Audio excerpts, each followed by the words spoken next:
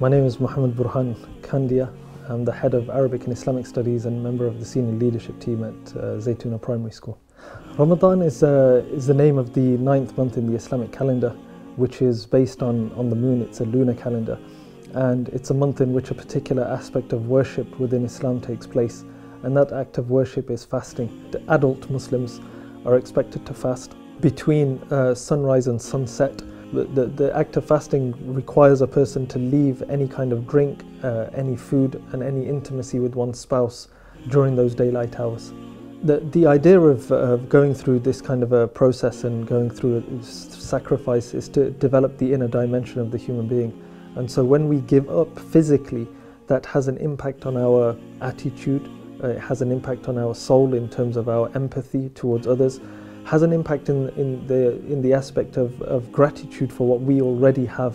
The Prophet, peace be upon him, mentions a beautiful saying, and he says, "None of you is a true believer if he sleeps with his stomach full whilst his neighbour goes hungry." And here neighbour, he does not specify Muslim. And the scholars say in this term here, neighbour, it does not mean Muslim, does not mean of the same race, colour, Arab, family, non-family. It has no, neighbour is neighbour. There's no restrictions to who can be your neighbour. And so this is really about bringing the human race into connection with one another and removing that selfish element from ourselves and becoming selfless. At the end of Ramadan, normally, to be honest, it's a sad time. Muslims are generally quite nervous at the beginning of Ramadan, how are we going to do it, what's going to happen, and once they get into it, they're kind of used to it and they adapt to it and it just becomes second nature.